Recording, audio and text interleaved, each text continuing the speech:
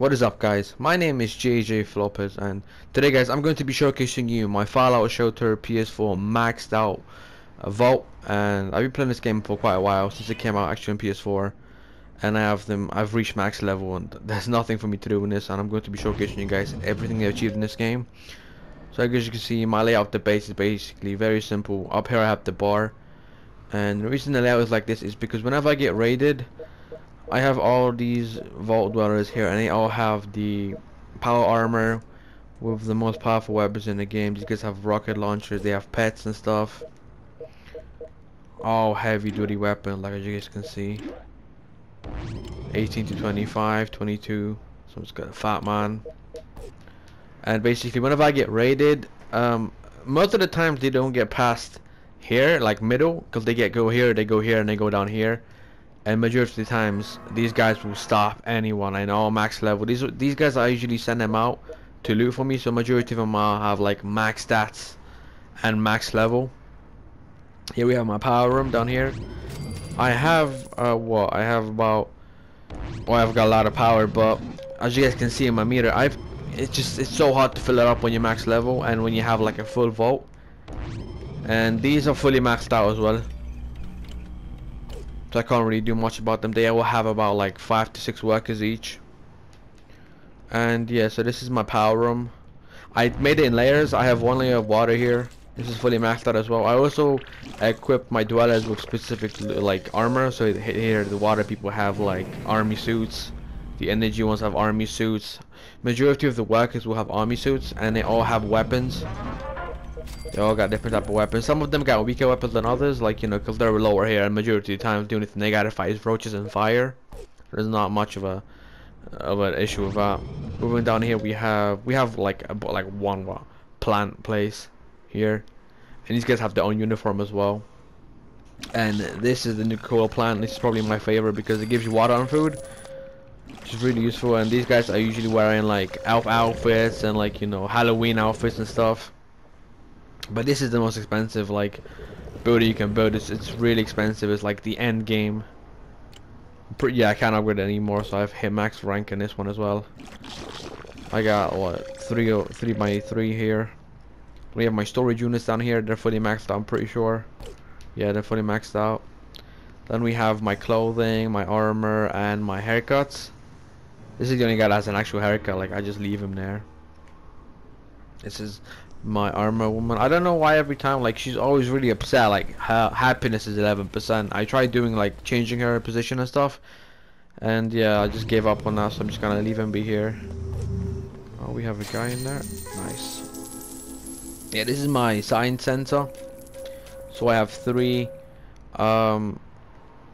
was it for radiation packs. So we got like 18.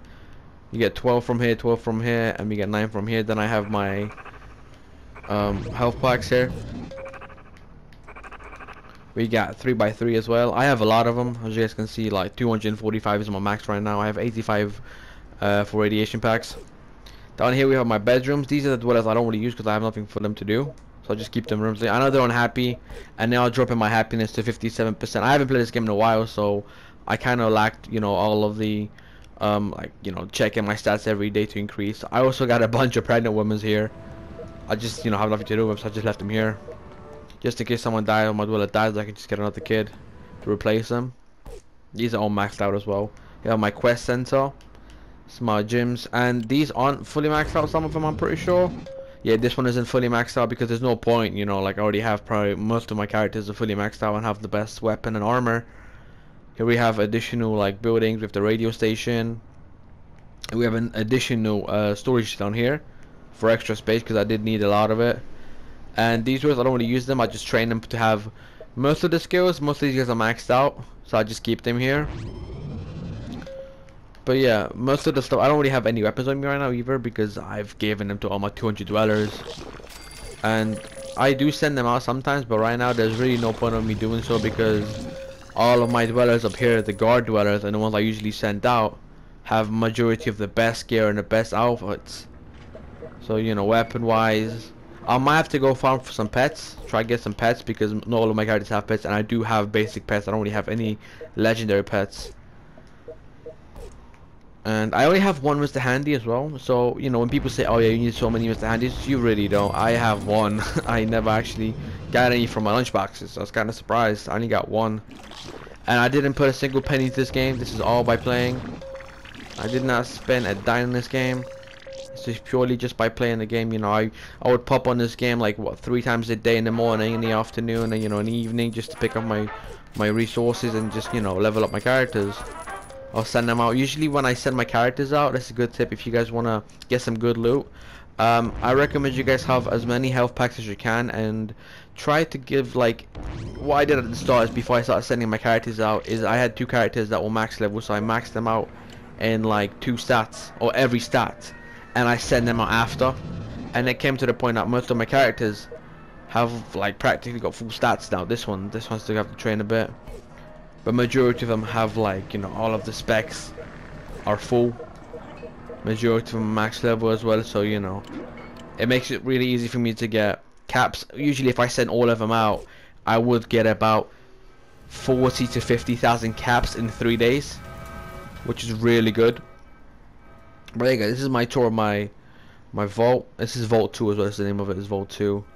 But yeah guys, it did take me quite a long time to get all of this, you know, it did take me a long time to get my vault set up like this. And before I actually made this, I had a different layout of my vault. So I had like a basic layout vault, so I had to replace all of this. I had to delete most of it because I had the regular generators before I put in the super reactors, because they give you way more energy, and, you know, they are more expensive, but they are more beneficial. So yeah, this is most of it, guys. Yeah, I hope you guys enjoyed this video. If you're new to the channel, guys, make sure you subscribe, like this video if you enjoyed, and peace out.